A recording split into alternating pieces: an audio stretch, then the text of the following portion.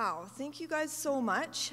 We were just joined by 16-year-old Dakota and 11-year-old Joey Myran from Gull Bay, Ontario.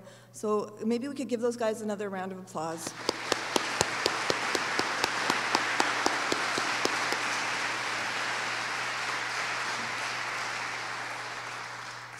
Hello, my name is Kendall Anderson, and I'm the Executive Director of the Samara Centre for Democracy. The Samara Centre for Democracy's driving concern is how do we make decisions together? This is what the work of democracy is all about. However, for democracy in Canada to be truly inclusive and responsive, the question of reconciliation is fundamental. Therefore, tonight, I'd like to acknowledge that we are meeting on the traditional territory of many nations, including the Mississaugas of the Credit, the Anishinaabe, the Haudenosaunee, and the Huron-Wendat peoples, and that Toronto is still home to many Indigenous people. We are grateful to have the opportunity to live and work on this land. And because Samara is concerned with political leadership, we particularly ask our political leaders to meet the responsibilities to Indigenous communities. We ask them to please work across party lines to ensure the needs and aspirations of Indigenous people are represented in political life. I'd like to take some time to thank our partners and sponsors for this evening. The Foundation, Your Canada, Your Constitution, and Carl Turkstra were instrumental in making this event happen by offering the seed funding. Bennett Jones and BMO have been multi-year supporters of Samara's research into democracy in Canada. Thank you as well to the Ivy family, the Donner Canadian Foundation, and Penguin Random House Canada. Lastly, thank you to the CBC Ideas team who agreed to have their wonderful new host, Nahlah Ayed, be our questioner tonight. It's our privilege to have them taping tonight's event for broadcast. Having been a huge fan of Ideas for many years, I'm very excited to see where Nahlah takes it next. I wanted to tell you a little bit about the Samara Centre for Democracy in case you haven't heard of us before. We're a national, nonpartisan charity. We use research to push for positive reforms to our political system. We want to have reforms that make it more inclusive, responsive, and accessible. So when the staff at the Samara Centre sat down recently to write our strategic plan, we wanted to first outline our values. We wanted to reflect our view that the only way to make effective social change is by acting together. So we said to ourselves, number one, public is better than private. Together is better than alone. And then you'll have to bear with me on this part because it gets a little complicated, but representative democracy is better than benevolent dictatorship, oligarchy, or technocratic rule. So when we wrote this up, we kind of laughed. Surely we don't need to say this, we thought. But as we'll hear tonight, defending the public square is not always top of mind for plutocrats and billionaires.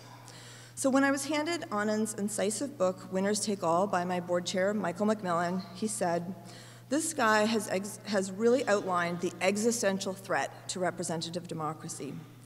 So borrowing some of Anand's language, I want to say that at the Samara Centre, we believe that the only way to achieve social progress is for citizens to get in the habit of solving problems together in the public sphere through the tools of government and in the trenches of civil society.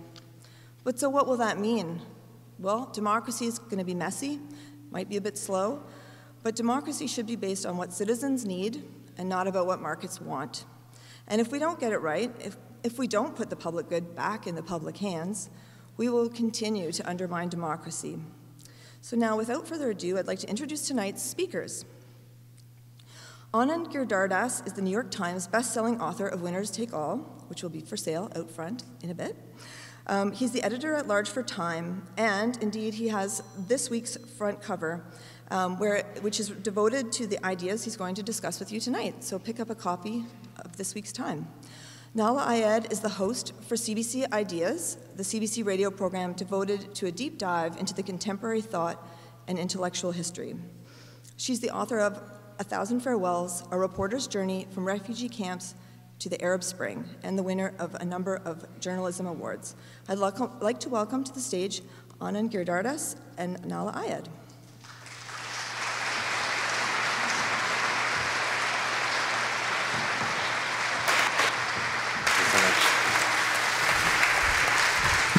Hello, Toronto. Thank you very much for the introduction, Kendall, and thank you for being here, and thank all of you for being here tonight. Can I just say, Yeah. there's something behind your head that is concerning to me.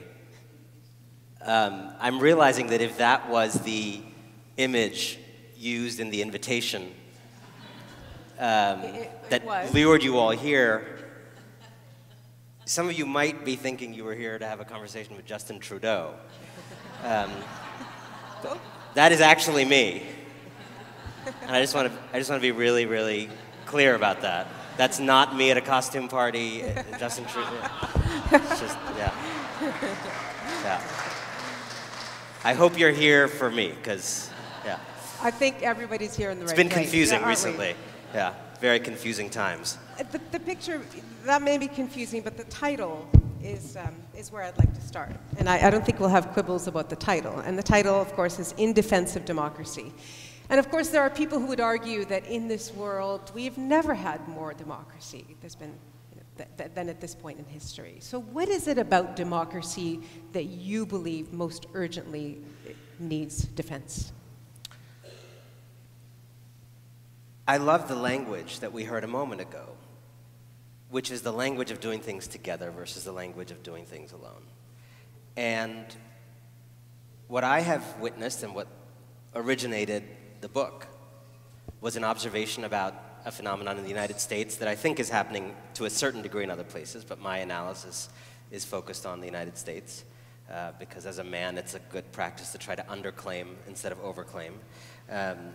And what I observed was this phenomenon where the richest and most powerful people in the United States, and this is true globally, are bending over backwards everywhere you look to change the world. Just that phrase, change the world. I mean, you're more likely to hear that from a billionaire today than from whichever hippies are still left. It's become the billionaire thing to say. So Elon Musk is changing the world, Mark Zuckerberg's changing the world, Goldman Sachs is changing the world, McKinsey is changing the world. And you see this reflected tangibly in more philanthropy right now than has ever been given away. You see it reflected in all these new tools of empowering the least among us, impact investing, which is, I think, just putting impact before whatever Wall Street normally does, and that's apparently now going to fight poverty. Social enterprise, some ice cream company that's also going to help people in Rwanda. People in Rwanda are tired of being helped by ice cream companies, but that's the vision. Tote bags that give back, red iPhone case, everything Bono is involved with, and various other things that are the richest and most powerful people, the people with the most privilege, the people in a lot of these elite spaces saying, we know we live in an age of inequality. We know we live in an age of plutocracy. We know this is a second Gilded Age, and we are on the case. We got it. So that's the first thing that's happening. The second thing that's happening is the second Gilded Age itself, which is getting more gilded, not less. And which is, in the United States, you're starting to see, the 1%, top 1% of the US now commandeers 49% of new income. Now we got about 400 people in this room, let's say, right? Imagine if dinner, I mean, that would be nice if dinner were to come into this room, but imagine if dinner were carted into this room, right? Mm-hmm. And 4 people in this room got half the food. The night would end in violence. I'm serious, actually. But somehow you scale it up to the level of the society, millions and millions of people, and you make it money instead of food, and people are like, yeah, I guess that's okay. So why is that? Why is well, it I'm about to say, I think the question I started to have is, if all these people on the top are doing all this nice stuff, but year by year, they are increasing their concentration of wealth and power, their monopolies are getting more monopolistic, their tech companies are becoming more abusive of privacy and democracy, not less. If their influence over politics is increasing, not decreasing, then what is all this do-gooding doing? And I think the conventional wisdom out there is that it's getting there, it's checks in the mail, it's, if only we had several Mark Zuckerbergs instead of one, obviously the scariest thought imaginable. maybe we'd be able to solve these problems. There's a lot of if-onlys, right? If only we had an effective altruism movement, so that when you give money away, you could be guided to give it more rationally. If you give it to this NGO, it'll have more impact than if you give it to that one. If only Chinese billionaires could be persuaded to donate philanthropically at the same percentage that American billionaires do. If only, if only, if only. And what all that if only has in common is, if only we could take this system exactly as it is and juice it a little more and help share that juice to the people the system is designed to forsake. And I became curious about an equal and opposite possibility, which is maybe all this extraordinary elite helping in our time is how we maintain a system, an architecture of extraordinary elite hoarding. Maybe the giving, while doing some good for some people, while helping some people, while saving lives, I'm not denying any of that. Those malaria nets do go over real beds. Maybe that stuff helps uphold, abets social arrangements, justifies those social arrangements in ways that actually uphold a system that frankly grinds more people down, locks more people out, shortens more lives than any of that do-gooding, all of that do-gooding put together. And although I understand that I sound like an opinionated guy, this was a reporting question I had several years ago, and I took it on as a reporter. And I went into this world, and I spent time with foundation presidents, with the greatest best friend of plutocrats on earth, Bill Clinton, and various other people who are working in this space of the rich and powerful trying to be warriors for justice. And my conclusion at the end of that journey was when the rich and powerful not only get involved in social change, but obviously naturally get into the front row of social change, they change change. They change what kinds of change are acceptable. They change the discourse we have about change. And they essentially, to Michael's earlier comments, are not interested in the kind of change he talked about, which is democratic, which is stuff together. I mean, he used soft, cuddly language for it. Everything Michael said is also really expensive for rich people, right? Mm-hmm. So doing things together is great, but it's like super expensive for rich people. Let's be real about it, right? So it's solving the problem of women's empowerment in the way Michael suggested is just really expensive. But telling women to lean in is free. But if there were no vacuum, would those figures actually have stepped in? This is a very important question. So often what happens is people will say, people in that world, a Goldman Sachs person or a hedge fund person or a philanthropist will say, Anand, we are totally with you in theory, but there's this vacuum. There's this vacuum. You know, Anand, the government, I'm totally with you about the public solving things together. I'm with Michael too on that. But here's the problem, Anand, there's a vacuum. The government's just not up to the task, Anand. It's not up to the task. Now this is very interesting because the government not being up to the task, first of all, I don't think is always true. Second of all, to the extent that it is true, is the result of what the plutocrats have done. So it's like ordering room service and then being surprised that food is in your room.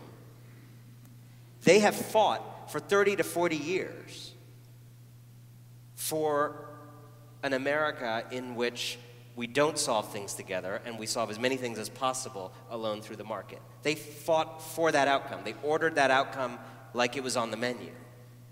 They did that through money in politics.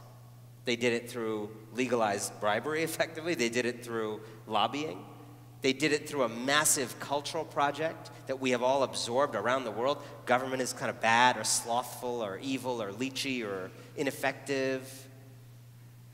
The private sector is amazing. People who make Instagram are heroes, right? Like, we don't realize it, right? We live in this water that they put us in that has created a value system in which making a photo app makes you worthy of being on a magazine cover and someone who's made the country better, but someone, you know, in this country who is working on the hardest of figuring out how to keep old people healthy and safe and alive in old age, or trying to figure out how to deal with the reconciliation issue we heard about. That person, there's just no way. Whoever's the leading person on reconciliation in Canada, I guarantee you has never been on the same magazines. But are you absolving the liberal internet or the liberal democratic political system of culpability in what you're pointing out? What I'm saying is these plutocrats fought for a world in which government did less, could do less, had less money to do stuff. They denigrated government so much that none of the best and brightest people very few wanted to go into government. Everybody suddenly wanted to work in boring jobs at JP Morgan. And then, having done that, this is the remarkable vacuum jiu-jitsu move they pull. Then they're like, oh my gosh, this is crazy. This is so crazy. Government's not effective. Well, I guess I should step into the vacuum. It's like, dude, you created the vacuum. You can't use a bad thing you did to justify your further encroachment on democracy. So we need to actually understand that there's a history to the vacuum, and that the people most responsible, and the class of people most responsible for destroying the idea that we solve things together, cannot be the leaders of the search for solutions from this moment. Can you talk about, you called it the encroachment on democracy. Can you talk about the dangers of that? So there's several ways in which things that may seem like benign gestures by the most privileged people are complicated for democracy. So first of all, and the kind of most obvious example, is if you make money in ways that are specifically destructive of the social good, which is not everybody who makes money, but is a significant fraction of people who make money.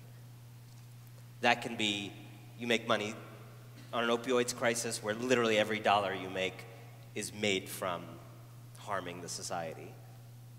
It could be that you make money from a technology monopoly that has killed off local media because there's no online advertising market anymore, and has compromised democracy, and now you're going to fix public schools because you're Mark Zuckerberg and think that we need your help. That kind of model is reputation laundering. So that kind of giving, what it does is it reduces the social cost of defrauding your society. Now, we want the social cost of harming your society to be high, right? That way people won't do it. If we create this way, ex post facto, to reduce your social cost, you're not reducing the cost of the society, you're just reducing your social cost for having done that to the society. What we're doing is we're making it easier for the next person to do that, and the next person to do that. And now we have that. Now, people know, you know, that you can get away with, as a private equity firm, buying an old age home the way the Carlyle Group did, squeezing profits out of it, such that all the old people there start getting bed sores and having overdoses and broken bones. Story in the Washington Post about the Carlyle Group. Real story of what private equity does every day. If there wasn't philanthropy, I think David Rubenstein would be nervous about doing that. But because there is philanthropy, he knows that there's some amount of giving he can do afterwards that'll mean he can still meet the senator who represents the state where that old age home is. That's one. The second thing that this philanthropy abets, or this do-gooding more broadly, is it is an extension of plutocratic power over areas of public life where we actually want less elite power, not more.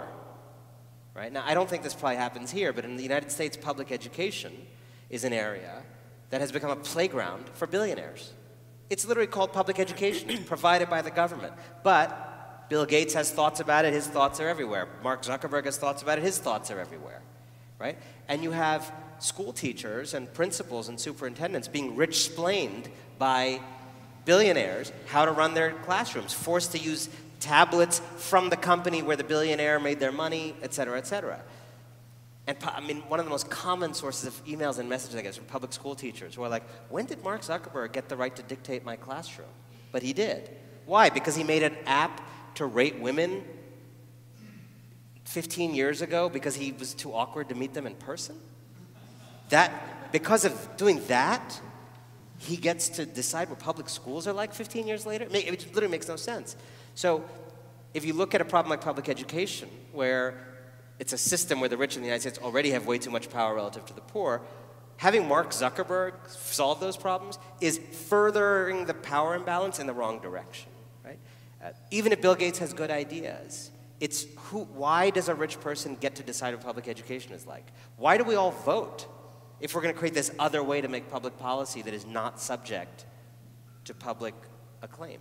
So that's the second. And the final is, a lot of this elite do-gooding alters the terms of discussion about change. And this lean-in thing is a really good example. So you talk about change being hijacked, essentially. Yes. Yeah. But a big part of change being hijacked is not just the structures and the backroom deals. It's culture. It's common sense. It's our ideas. So if you think about something like Lean In, which I think is the most hilarious thing, like you basically have this billionaire woman trying to convince women that thousands of years of patriarchy is a posture problem. If women were to recline at a different angle, that's your problem, ladies. You are reclining too much. And if you just stopped reclining, leaned forward as you are now, patriarchy would melt away. Men would behave like princes. Well, not true. That's the kind of idea billionaires often tend to have. And the reason that's the idea billionaires tend to have is because that idea would make it free. You could empower women for free with that idea. So that's a pretty good price, because that's otherwise a pretty expensive thing to do. The other way to do it, like the real change way to do it, would be, sexual harassment laws that would reduce the power and impunity of men in a bunch of spaces. Universal daycare, which would cost rich people a tremendous amount of money. Universal, family leave, and various other policies that have been shown to actually empower women in many countries, including this one. But that stuff costs rich people money. You have a much higher tax rate than we did in the United States. So they don't want that. So what they do is, they don't just say, well, let's just not empower women then, because they understand how that sounds. That's what they would say 50 years ago, maybe, right? It's a little gauche now. So now what you say is, totally, let's empower women, but let's not do some of that knee-jerk policy stuff. Let's not do the Michael approach of doing it together. It's kind of awkward to do it together. Read, expensive for me. Let's lean in. Let's just, women, if the ladies just raise their hand more, we don't need to get into all this tax and spend stuff. And it's an amazing con that has worked. How many of you have been to some lean-in related event? Raise your hand. That's actually impressive. Your immunity to these things is very, maybe that's why you're here tonight. But there's the lean-in and then there's the win-win. I mean, it's a philosophy that we all want to believe. Psychologically, it's appealing. Why couldn't there be win-win? And so my question is that you've outlined some examples where it doesn't work, and it's clear why. What do we imagine when we imagine it working?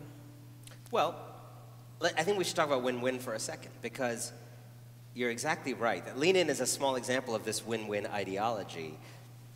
At the heart of this group that I call Market World in the book, which is not just billionaires, it's a set of people and institutions and networks at the very top, the winners of the age of capital, who are committed.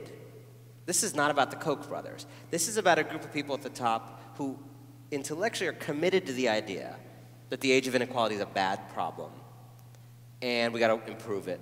We got to increase justice, right? These are not those billionaires. These are like the woke elites. And my book is about the way in which this group of people that I call Market World think about how to make change. And they want to make change. So that's all good so far. And the ideology that informs their efforts, that guides their efforts, because we all act according to some mental model, is the win-win ideology. Doing well by doing good is another word it goes by. And what this essentially means, and it sounds great on the surface, and it takes a second to... Sounds like we've lost the microphone. Try it again. Yeah. Billionaires always do this at my events. Yeah. I think it's that guy. Yeah. It's definitely that guy in the blue suit. But you've said that win-win is an outright lie. It is an outright lie, but I want to explain why it's seductive before I tell you why it's a lie. The promise of win-win is, hey guys, we found this amazing new way to empower people on the south side of Chicago by having 7 cents from every ice cream cone go to a charter school. You enjoy your ice cream. You don't have to give up the fact that you have a much better public school than they do because you're white. And now they're getting a better school. That sounds nice. Or you go and you say, you know what? This issue of immigration on the border, it's so painful. But Mark Zuckerberg, make his money at Facebook and he can take some of that money and help some of these kids on the border fight for immigration. Win-win. He gets to be a billionaire, he gets to do whatever he wants, and he's helping people. And that's, by the way, money that, the government's not going to spend because the government's hostile to those immigrants. And what all these different initiatives, whether impact investing, your fund can make high returns, you can have 4 houses, maybe you don't have 5, maybe you now have 4 because you have a slightly less returns than you'd have with a normal fund, and you can fight poverty through this fund. And it's a much better cocktail party story than your normal boring work that you do. And so it's seductive. It's seductive. It's the have your cake and eat it too thing, right? It's sort of the open marriage of economics. And I think what becomes problematic or fraudulent about it is when you start to poke at the idea a little bit and you start to say, what you're really saying is the only types of social change worth pursuing pay a bribe to the winners to justify themselves. That's actually what you're saying. You're saying that social change that's not a win-win, that's just a win for those below, is bad. You're saying that a universal daycare, universal childcare, family leave, anti-sexual harassment approach to empowering women, which will help some people win, but will cost some people money and cost some people impunity, you're marginalizing that kind of solution in favor of something that's an easy, cheap win for everybody. You're saying ending the barbaric practice in the United States of allocating public school funding based on how expensive the homes are in a particular neighborhood, which is how we do it. You're saying you don't have to end that, because that's not a win-win. That would be empowering people very much at the cost to rich people. But let's do it the other way, where, some hedge fund billionaire can start a charter school, not near their house, but like a little bit far from their house. And as Darren Walker, the head of the Ford Foundation, says in my book, they can tell all their friends they got 3 minority kids into Yale and feel very happy for themselves. So the problem with win-win is what you are actually saying as a privileged person is, the only system change I want is system change that's going to give me something too. I want to benefit from solving the problems of society, including if those problems are me. And what win-winism, which is a religion, and if you take away one thing from tonight, it's actually trying to see through the pretensions of win-winism, which is everywhere. It sounds so great, whether it's the cupcake company that gives back or the impact investment fund or the social enterprise that does something involving Rwanda. But what it is actually saying is that the only change that is acceptable, what it is actually saying is that we can lift up people down below without moving the people standing on their necks, which is implausible as a matter of physics as well as sociology. You couldn't empower enslaved people in the 19th century in a win-win for plantation owners. You couldn't empower the people who lived in the basement in Downton Abbey in a way that was a win-win for the people who owned the castle and all the surrounding land. You can't empower women as a win-win for men without actually reducing the power and impunity of all men, not just bad men. Real change involves the loss of power. And when we deny that, which is what win-winism is fundamentally about, we defang the idea of change. of everything that makes it worthwhile. Perhaps, as you say, one of the keys to understanding the challenge to democracy in all of this is to talk, is to think about power and how our understanding of power has changed. You make the intriguing observation in your book that Google, Facebook, Uber, all of whom are powerful forces in our society, all of them act as if they have no power, that they are the insurgents. I just wonder, it's power pretending not to be power. What's the impact of that? It's a very interesting game they play. And this is particularly true of this tech world, as you say. So I have a chapter in the book called Rebel Kings in Worrisome Berets. And I'll start by saying this. In certain countries in the world, you sometimes hear that a civil war has broken out. There's a rebel army going up against the king, going up against the president. And, you got these rebel leaders, classically in the news footage, you got rebel leaders hanging off the back of a pickup truck, a lot of guns, and they always have those berets. That is the fashion accessory of choice for all insurgent armies. So you got the berets, and sometimes they lose, and sometimes they win. And sometimes when they win, like the guy in the pickup truck, one of those guys in the pickup truck, is like the new king or the new president. Saddam, or Gaddafi, that kind of guy. And it is always a bad sign when, after they end up in the palace, they keep the beret. If you just think about the leaders who keep the beret, they're always the worst. And the reason they're the worst is because in their mind, they're still rebels. They have not accepted the transition to power. They haven't accepted psychologically in their mind that they have arrived. They haven't accepted the responsibility and the grace that having power requires. In their mind, they're still insurgents up against the man. I say that because Silicon Valley people are people who still think they're in the pickup truck. And now they are the most powerful people on earth. Maybe more powerful than any political leader except a few. And they're still wearing the berets. And here's how they do it. So Mark Zuckerberg will never call Facebook a company, as far as I hear. Always calls it a community. It's a community. It's just a community of people, just like this room, just hanging out. And all of them play this game. Uber and Lyft in these lawsuits that have happened will say, we're not a car service company. We don't arrange car rides. We're just a platform that connects random people who want to give rides to random people who want to get rides. Sure, we set the prices and organize it and create rules and sometimes fire drivers off the platform. They don't comply with like 1 million standards, but we're not involved. We're not a car company, right? Fascinating click. Why? Because if you were to actually say you're a car service company, you might have responsibility for what happens when a driver stabs a passenger or the other way around.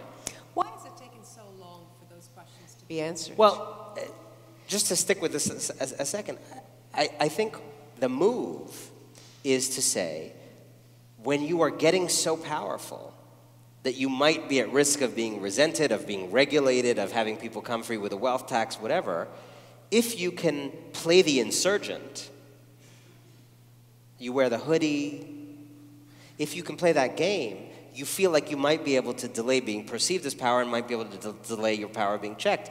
And I just want to say very clearly, when you have a tremendous amount of power, denying that power isn't humble, it's abusive. Right? And they are abusing our societies in so many ways. Facebook alone. I mean, how does this company get away with literally selling out American democracy to a Russian cyber war operation? But that's the question I'm asking. How do they get away with it? Because of the power of the story. And I think no one believes the story in 2019.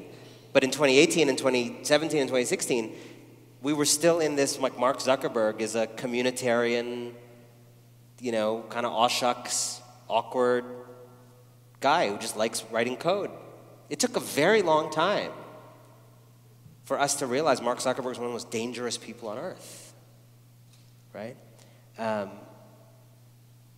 was interesting. I was I just recently been like pushed out of one of my, this like fellowship that I was in a little bit because of the book I wrote. People didn't like it. Felt it was critical of the kind of people who do. And you know, like someone who works at Facebook was not kicked out of it. So that's kind of interesting. Like apparently this, what I do, is dangerous, but selling out American democracy to the Russians is not. So we are very, we have been very forgiving of these robber barons. The word robber baron itself is 100 years old. People used to feel comfortable using that. Presidents used it. You know, I don't think anybody in the top of political life would use that term today, in part because they want to raise money from them. We got to reclaim a certain early 20th century heritage of understanding that the only way to fight for and defend regular people is to stand up and name it and call it out when some people have too much wealth and too much power and use it to abuse the common good. I want to quote a little bit from the Time magazine article that was mentioned that you've published just this week. You say that history is the story of conditions that long seem reasonable until they begin to seem ridiculous. So it is with America's present manic hyper-capitalism. The other sort of subtitle to that article is that the party's over. What's the evidence that the party's over? I think we are living in a time that feels very short-term hopeless, and to me, medium to long-term hopeful. And the evidence for me is that, you know, I think this era of neoliberalism that we have been in since the late 1970s, good 40 years, I think it is sputtering out. And the evidence of sputtering out is the fact that everybody from the left to corporate CEOs acknowledges that there's a crisis of capitalism. Now, the left has been saying that for a long time, but the number of people agreeing with them has gone up. I write in the piece that Democratic Socialists of America, their membership has multiplied tenfold since 2016, right? That's the kind of growth that usually capitalists experience. But you also have CEOs, Ray Dalio and others, who are completely unenlightened people saying we have a crisis of capitalism and the American dream is lost. When they're saying the same thing, that's interesting. You had Bernie Sanders in the United States winning 22 states, not just as a democratic socialist in America, which is already, you know, but as basically like Larry David in a suit, right? And like the idea that he won 22 states up against the most powerful political family in America was just pretty significant. You know, I think the fact that all these companies from Whole Foods and feel this need to get out in front of this rage by doing conscious capitalism, new capitalism, stakeholder capitalism, none of which I think is that significant, but all of which reflects a recognition that there's a need to act. What all of this seems to reflect to me, and all the do-gooding that I described at the beginning, is a growing awareness that this system of neoliberalism, this system of essentially telling people that the good society, the best society, is best achieved by leaving people to make as much money as possible in whatever ways they can, cutting every social corner possible. Don't pay taxes if you can avoid it. Don't pay wages if you can withhold them. Don't, you know, feel free to go to Washington or go to Ottawa, lobby for public policies, bottle service public policy that's good for you and your friends, bad for the common good. Do all of that. And then spend the time of reading Glasses and Grandchildren, giving a little bit back to some of the people you helped hurt. I think that model is going bankrupt, and I think more and more people recognize that. I travel around and meet a lot of people who recognize that in all parts of this question. I think the question now is what replaces the age of capital. The age of capital may have 5 years left or 10 years left, but I don't think it has 50 years left. I don't think it has 20 years left. What replaces it, though? And I think, broadly speaking, there's two claimants to the throne. Donald Trump represents one of them. I know you have your type here, which is sort of tribal nationalism, the politics of blood and soil, demagogy, essentially taking the anger that plutocracy has caused and diverting it onto some mythical Muslim Mexican rapists that caused all these problems. The difference between punching out, you say, and punching up. Yes. Can you explain that? Taking the consequences of people having been punched down from on high And instead of punching back up at the people who did that, punching further down at an imagined Muslim Mexican rapist who's caused all of America's problems. The other claimant to the throne that could replace the age of capital is the age of reform, which is what I am out here advocating for. And I think it's easy to think about who should the next president or prime minister be. It's easy to think about, you know, what's one thing I can do tomorrow. But I think we actually have to think bigger about, like, what's the next era we want to live in? Right? We've been living in a 40-year era that has delimited the possibilities for all of us, that has delimited the language for all of us. The more exciting question is now, like, what do you all want the next 40-year era to be? We can make that. This 40-year era of the age of capital was made. Jane Mayer has an amazing book called Dark Money about how, frankly, 5 rich families on the right in America, like, engineered and architected the neoliberal consensus in the age of capital and funded institutes and did various other things to make that a reality. Surely there's way more people who can help shape something that's different, an age of reform in which public purpose becomes the driving engine of society, in which people feel more attracted to going into public service than working at Instagram, in which we remember that changing the world together intentionally on purpose, as Michael said, is actually the heritage of how we made any changes worth making, right? I said this morning to a smaller room, and it's true in this room, like 50 or 100 years ago, most of the people in this room wouldn't be allowed to be in this room for various reasons. How did the people who wouldn't be allowed to get in the room? Because rich people threw coins at you? No. There were social movements that changed the law and policy. That's the only reason anybody who wouldn't have been here 50 years ago is here. So when did we start forgetting that?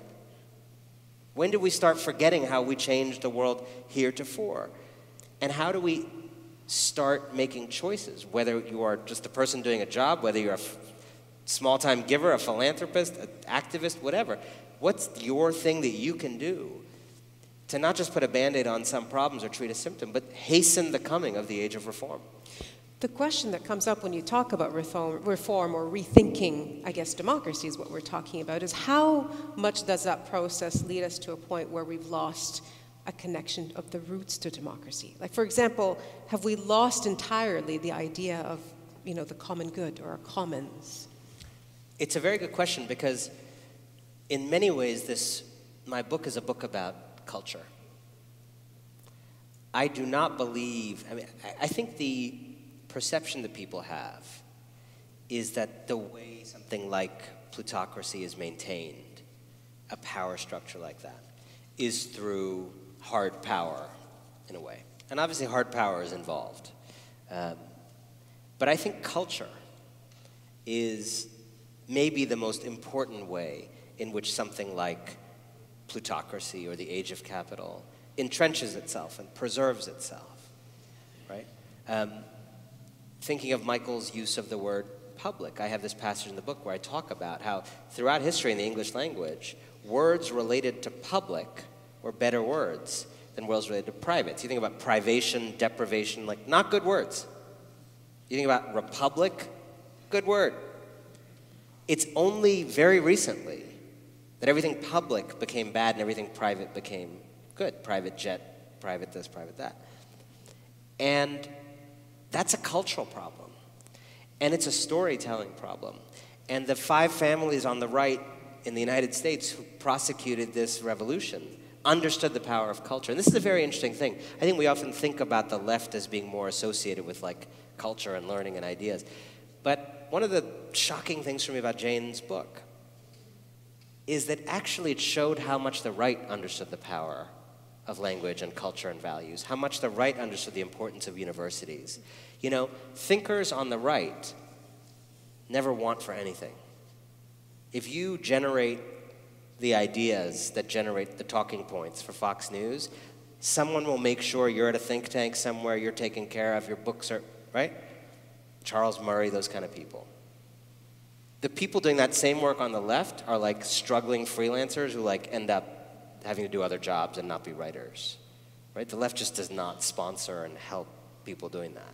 So I think what we got to do is tell an equal and opposite story about the common good, recover words like public, and not do this half-compromised, well, yeah, government is kind of ineffective, but, maybe we could make it better. That kind of apologetic counterattack to their attack on government. I think we got to do the militant counterattack. What does that look like?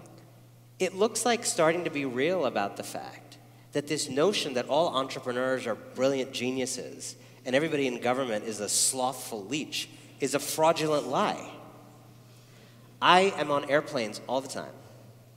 I always sit next to businessmen named Bob. And Bob is always on the phone loudly until the absolute last moment that he is forced to turn off his phone on the runway. And here's what Bob's talking about. Always. I've never heard in all my years one Bob having a conversation with. I was like, that was really intelligent and meaningful. Hey, Charlie, if you could just make sure Melissa's copied on that email to Perry, and I just want to make sure there's no surprise at the meeting, and if you just loop me in, and the Google Doc's good, and I just want to be kept in the loop on that. And my point here is, I'm not sure when we decide as a society that people who help administer health services in Canada are useless leeches, and Bob is tremendously socially useful. I don't want to come halfway to their position. I want to understand, when did our society decide that Mark Zuckerberg was someone who deserved to go on magazine covers instead of, prison? When was that decision made? There's a starting point. What would you do? There has been a lot of discussion about how to regulate companies like Google and Facebook and how to make them pay for things they've done. Where would you begin with regulating big tech?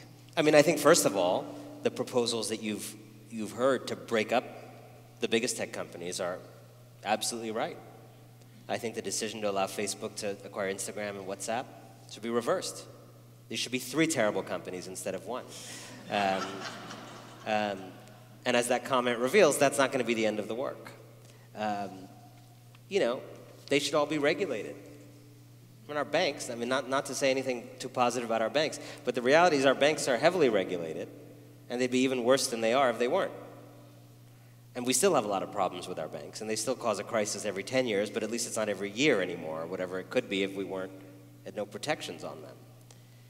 And these tech companies, which I would argue, I understand money has a contagion effect, but if you are in charge of the portals into people's brain, if you are, for many young people, the only source of information they get about democracy, the idea that that is completely unregulated while we, have probably thousands of pages of regulation on car loan regulation, it makes no sense. I don't understand it. I often joke about it's so amazing in retrospect. One of the things I studied for the book is the first Gilded Age and how it came to an end. And you really had this period very, very similar to ours 100 years ago. These new fortunes, this industrial age, a lot of business progress, not a lot of social progress for a lot of people. And one of the things that was striking was how alarmed people got by a steel monopoly or a coal monopoly or a railroad. Now, I'm not minimizing those monopolies. They were serious monopolies. You don't want one guy to own all the trains, etc. But it sounds so childish, the things they owned, relative to what Mark Zuckerberg owns, or the Google people. So if you had Mark Zuckerberg's monopoly, is if you started with a steel monopoly, but then you took all the steel rods that only one guy owns, and you jammed all the steel rods into everybody's brain on Earth, and you allowed one guy to put into those brains, through those steel rods, anything he wanted, and to take out from it anything he wanted, and to control their behavior. Then you'd start to understand how much more dangerous these monopolies are than just someone having market power in steel. Mark Zuckerberg, if he wanted, and I'm not saying he wants to, but I don't know that he doesn't, Mark Zuckerberg absolutely has the power to tip federal elections in many societies. Simply, and they've shown, simply by showing people who are, on the left that your friends all voted, you hugely increase their participation. If you've decided that you wanted to only show that to people on the left and not show anybody on the right that all their friends voted, like, you could easily tip a close election. How is that a power that is unregulated, whereas the people who sell me my car lease are just drowning in regulation? It makes zero sense. We have to stop creating this special exemption for the world-changing tech bro and understand they're just a chemical company with, cheaper clothes. You say that the part of the solution, not just to this problem, but to a number of others you've outlined, is politics. It's good old democracy. I wonder that despite all the evidence to the contrary, to that, how you restore faith of the average person in voting as a means of affecting change, of movements, of people getting on buses and going to vote to actually make the change they're after. Democracy is like your family, right? Next week is Thanksgiving in the United States. Millions of people going home to their families. You don't go home to your family because your family is awesome. Your family might be awesome. Family also might not be awesome. In some calendar years it might be awesome, in some calendar years it may not be. You go home, if you can, because it's your family. And the difference between democracy and like some company or some foundation or something, like, this is the shared institutions you have. And so whether it's good or bad should not affect your decision to be involved in it. This is a very important point. The same way with your family. If your family is dysfunctional, that may be the time to get more involved in it. So if your government is not working, and again, I want to reject the premise, actually, that government is singularly ineffective because of all my time sitting next to Bob. But to the extent that you feel like government's not up to solving certain problems you see in your society, which is true, the same way the corporate sector is not solving those problems, and nonprofits are also not solving that problem, and a bunch of people are not solving that problem, but the government is not solving it also, that is precisely the moment to jump in. If you bemoan the quality of public servants, become a public servant.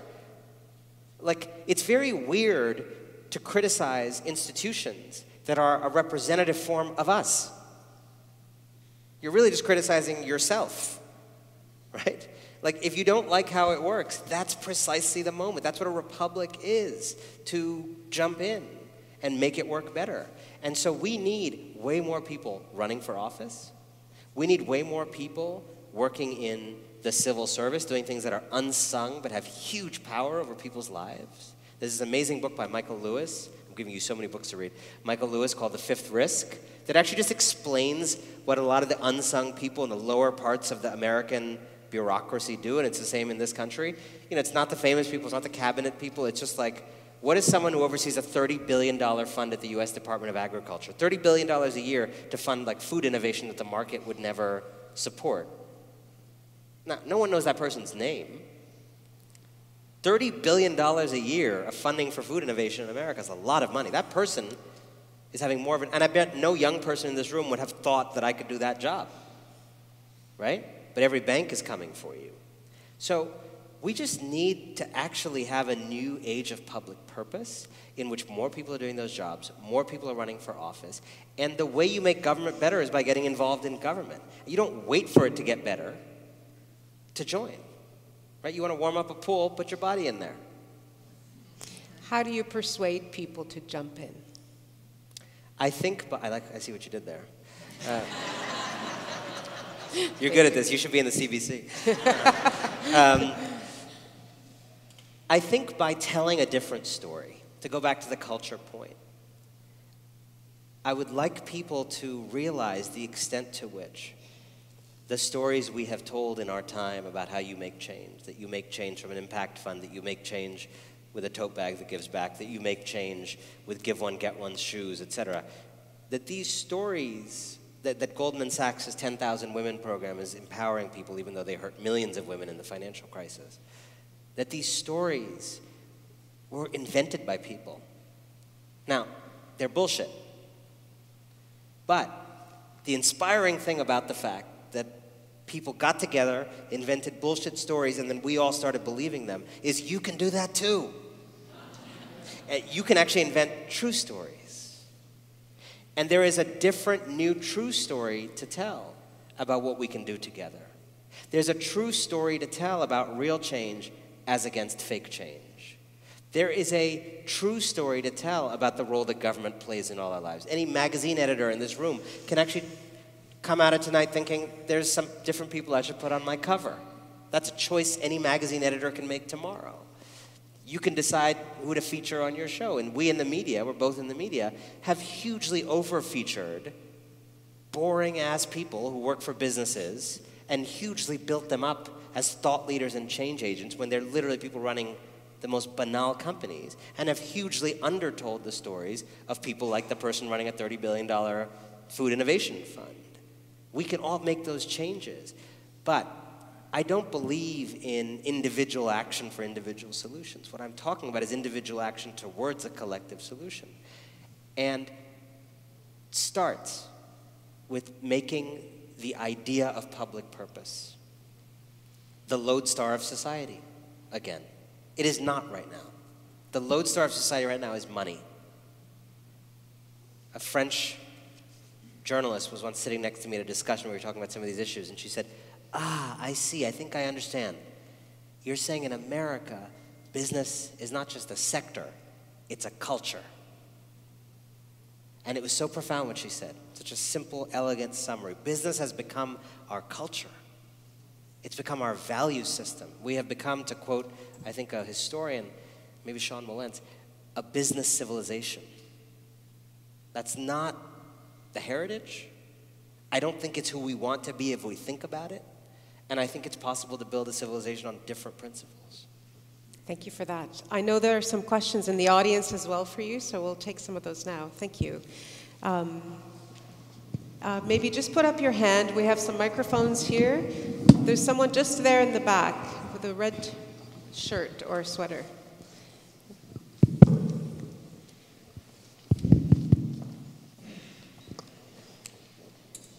And sorry. Yep. That's the second person there. Go ahead. You can go ahead. Please. Oh, okay, cool. Yeah. I noticed you didn't mention monetary policy at any point tonight. Monetary policy. We've had super low interest rates for like 10 years straight. Could you comment on why you don't mention the fact that super high leverage benefits people with assets, and maybe a solution for people who don't have money is to encourage them to buy assets? So I'll give you a stat. I'll give you, before you answer, I'll give you a stat. 50% of Americans own stocks in the stock market. 50% don't. Isn't a solution just to get 100% of Americans to own the stock market? Next question. I look forward to your book on monetary policy, but it's not the book I wrote, and I don't know anything about that. Okay. The red arm in the back, the first person to put their hand up. Yeah, that was me. My question is about community change and the culture of community change in Canada. So we know for decades that a lot of community change leads to poverty reduction, and that means businesses, civil society, government working together to create those changes. So I'm wondering, from your perspective, how do you think business... Billionaires again. Can you hear me now? How do you think businesses can work... Just repeat the last bit of the question, please. Okay. Okay. Thank you. Thank you. And differently to create positive changes in collaboration with other stakeholders. So what do businesses fundamentally need to do differently? So, a different word for the thing you're describing is what's called multi-stakeholder theory, which came out of the World Economic Forum, that great change-making agent up there in Davos. So, I think there's a couple different ways to think about what you're talking about. There was this theory, the multi-stakeholder theory, which is that instead of the old, more conflictual relationship of government attends to the common good through shared public institutions, and then business tries to make its money, and then they clash, what if we had a new model where it's not regulation and taxation as the primary mechanism, but they kind of get together? And they do partnerships. That's the big, public-private partnerships, multi-stakeholder.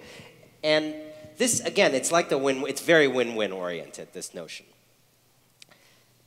The problem, I'm not saying there's no areas where this is the right thing.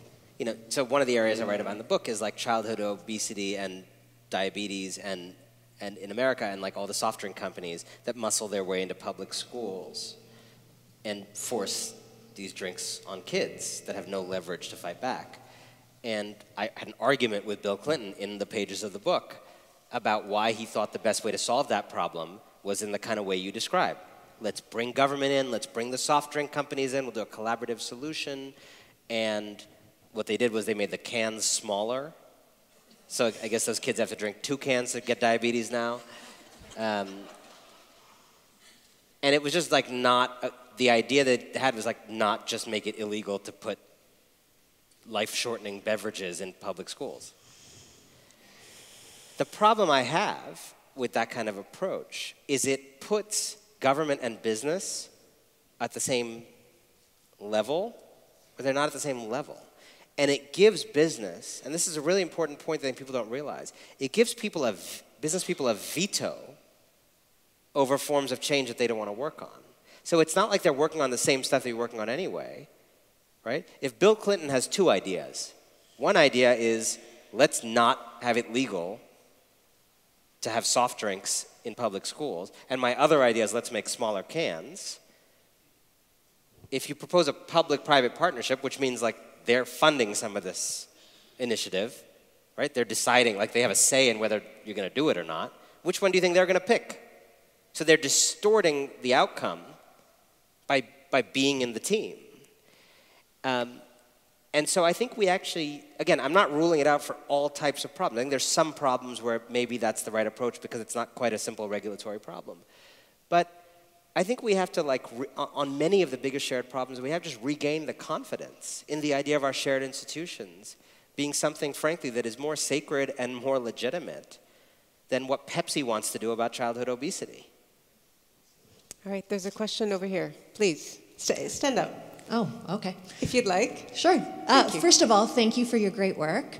I saw something recently that kind of was interesting to me, and that is that here in Canada, Lockheed Martin has been sponsoring Habitat for Humanity. So the company that basically bombs houses is now building houses. It's a nice little loop. Yeah, it is, right? Yeah. But never in the same places. No, exactly. So that's one of the things that I'm wondering, how do we tackle some of the companies that make the most money are defense contractors, Boeing, Lockheed Martin, but they are intimately tied with creating the social good. Science and innovation is completely tied with weaponry. So how do we tackle that? It's really interesting. I mean, this is so widespread. The worse the company, the better the do-gooding. You know, Wells Fargo had this program that I saw, teaching users of our bank financial literacy, how to keep your accounts safe. Now, this turns out to be an incredibly important skill if you're a Wells Fargo customer, because it was revealed that some of their employees were stealing your credit cards. So, nice to have that little program to help people from the problem you are causing. Bombing houses and building them. One thing I'll say is, it's important to remember, although you framed it as a kind of parallelism, which I often do too, it's very important to remember the scale of the houses being bombed far exceeds the number of houses being built. Not to say that if they were at the same scale, it would still be okay, but we got to remember, a lot of the harm doing is in the scale of billions of dollars of money being made. And a lot of the do-gooding is on the scale of millions of dollars being given away. Right? The Sackler family members who helped create the opioid crisis in America has killed hundreds of thousands of people. Genocide-level numbers of human beings murdered in a preventable, fraudulent sale of drugs over years.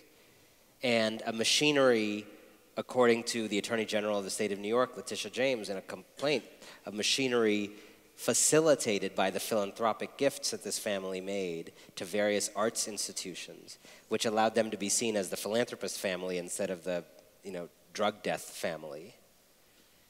Like, we have to understand the way in which the Habitat for Humanities and the art museums and others of the world unwittingly become participants in massive harm doing. And I think we need a new conversation that has not been a fashionable conversation about what money do you not take?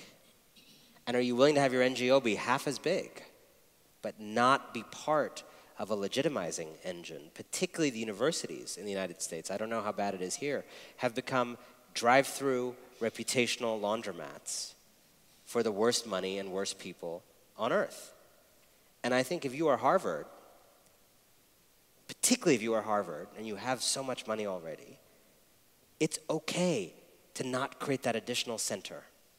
It's okay to not get that Basquiat painting, as much as I love that guy. It's okay. It's okay. But don't become Jeffrey Epstein's child rape erasure machine. Harvard is above that, you would hope, but it's not right now. And a lot of universities are not right now.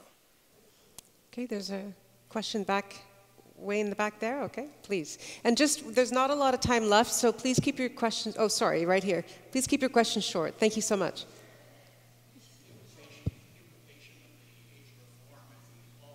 There's no microphone on that. Yeah.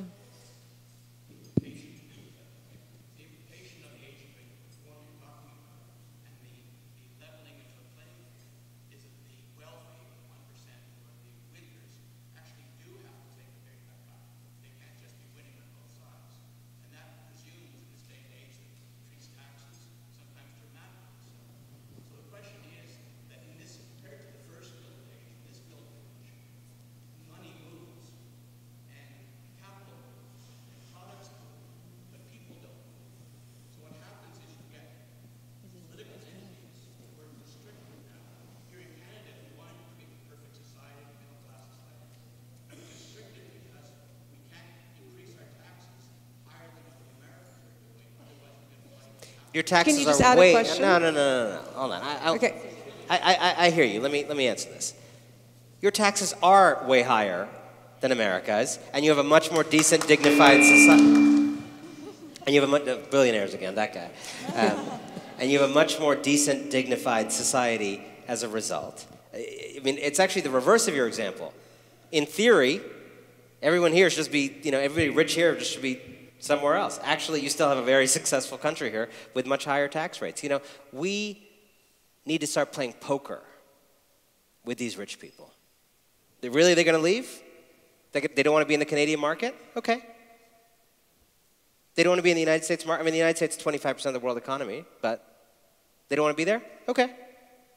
These banks think certain wealth tax is too onerous? That's cool. You can incorporate wherever you want. Somalia, Morocco, just like where do you want to base your bank? You're welcome to use the American federal court system that we've all built and paid for. It's a really amazing federal court system. It's so good that even Donald Trump can't. We have so many institutions like that even the most dangerous president in American history does not make that much work. I mean, he's put some bad people in there, but it's such a durable system that for everyday people running a business, it's this thing that your bank's not going to get stolen by some guy. You don't want to benefit from that? That's fine. You don't want the universities that we have? That's cool. Let's actually play poker with these people. Let's play poker with them. They all say they're going to go to Singapore. Okay, go to Singapore. All right. Go to Singapore. There we go. So, have you run a business before or started a business? Have I what? Have you started or run a business before? No. Okay. So, I think there's a disconnect. I think there's a couple of disconnects in your logic. And I think the reason for that is... This is going to be one of those that doesn't have a question. Yeah, I really caution against that because we have a few more questions down there. It's super quick. I think the issue is there's a priority. And so how do we, as a community, we run for politics, but if we don't elect the right leaders, how do we change? I think and I'm the fraud that supports CSR, and I use CSR because the right people don't get elected. What's your solution for that? Thank you. You use CSR because the right people don't get elected. I mean, the right people don't get elected. The way you're saying that is the passive voice. Then work to increase the odds that the right people do get elected. We treat these things as being the weather. They're not the weather. They're the outcome of our choices, which, by the way, is also happening to the weather now. But didn't think that one through. But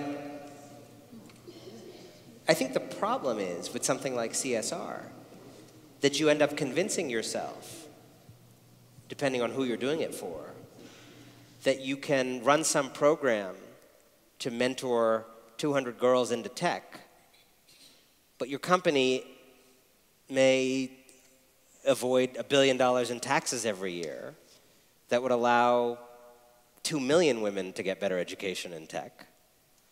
And you don't realize that you may be not only fighting on both sides of a war, but actually doing way more on the wrong side of that war, unbeknownst to yourself, than on the positive side of it. There's a question back there. Very much for being here tonight. You mentioned that we need more driven, more motivated, passionate people to choose government jobs over business jobs. I was just wondering if you yourself have thought about going into government, and if not, why? You gonna run? I have thought about it at different moments in my life. I actually pursued it like when I was right out of college. I thought about it, applied for things that I did not get.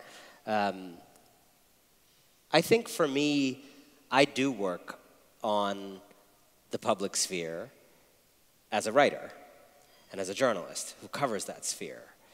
And to be clear, I think when I'm saying work in the public sphere, I'm not only saying working in government or running for office. I think if you're an economist who helps supply the kinds of policies that people can enact and understand more fulsomely, like you're also working in that sphere. If you're in a think tank that helps increase the odds that public policy is done well, like you're in that sphere. In terms of like specifically being in politics, like I will say I've thought about it a few times. I don't think it's where my talents would lie. I think I'm probably better doing what I'll do, but who knows? That sounds like an open door. Last question. Last question, right here. This is it. Media obviously has a tremendous influence on how people see and view these things. You're obviously very prominent in the media. And it strikes me that there's a great deal of loss of neutrality in media. It seems you have people on the far right and the far left. How do you think that's impacting the conversation? How does that influence how people think about these things? I do think we obviously are in this time of media polarization that is, it's a big problem. And it's not actually just polarization, it's parallel reality. So this week has been this historic week in the United States for these impeachment hearings, and this really extraordinary array of nonpartisan patriots coming one after another, many of whom wanted to work for this president, worked for him willingly, and have just kind of, stabbed him in various ways through telling the truth. And I was watching it and thinking, like, the guy's done. And then you see the parallel reality of a different news channel or different parts of a feed literally just saying, like, the opposite. A lot of people now are saying, 3 of the amazing people who testified over the last few days were immigrants. Fiona Hill today has a British accent, and Yovanovitch and Vindman were both born in the former Soviet, actually one Yovanovitch in Canada, Vindman in the former Soviet Union. And it's an amazing tribute to America. And this would be the case in this country also, that we have these people. And then people on the right are saying, isn't it interesting that all the people coming up against Trump weren't born here? Are they spies? Are they infiltrating? So this problem of parallel reality, I don't have an easy answer for you. I think it is one of the gravest problems facing us. I mean, I don't want to get into the business of saying channels should not be allowed to exist. I'm also not sure how a channel like Fox News is consistent with the future of free people making educated choices, particularly when it's essentially collaborating with a white nationalist government. I don't know. I think one among the many things that young people are going to have to invent in the world that we have left them is a new media landscape that finds new ways of telling the truth that get people's attention, which is a lot of where this comes from, without doing it the way that people currently do. What's the thought that you want this audience to walk away with tonight? I know a lot of what we have talked about today it can feel, and maybe it doesn't feel this way to you, but I think some people hear me or read the book and feel this is very depressing, and some people hear me and read the book and think this is so hopeful and inspiring. And it may just also be a function of how you see things or where you are in this question. But what I am trying to suggest is profoundly hopeful and is a message of possibility. Because I think we have been sold a phony story about how you make life better, as Michael said, alone, by chance, through the market, and frankly, in ways that have those on high throwing scraps of change at us. And I think it's possible to organize the world a different way, and I think that's what's dawning on a lot of people now. The age of capital is a thing that could actually end because it was man-made. Synthetic things can be replaced. And what we have the opportunity to do is to reclaim the heritage of what we do together as being more admired, more exciting, more energizing than what we do alone.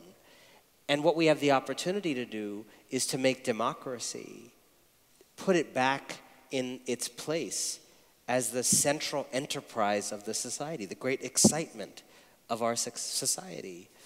And while you don't have individually the power to dethrone a Mark Zuckerberg, what you do have the power to do today, tomorrow, and the next day is to start joining things, click less, join more, actually be part of organizations, like the people in the matching t-shirts here, they're all part of the same thing.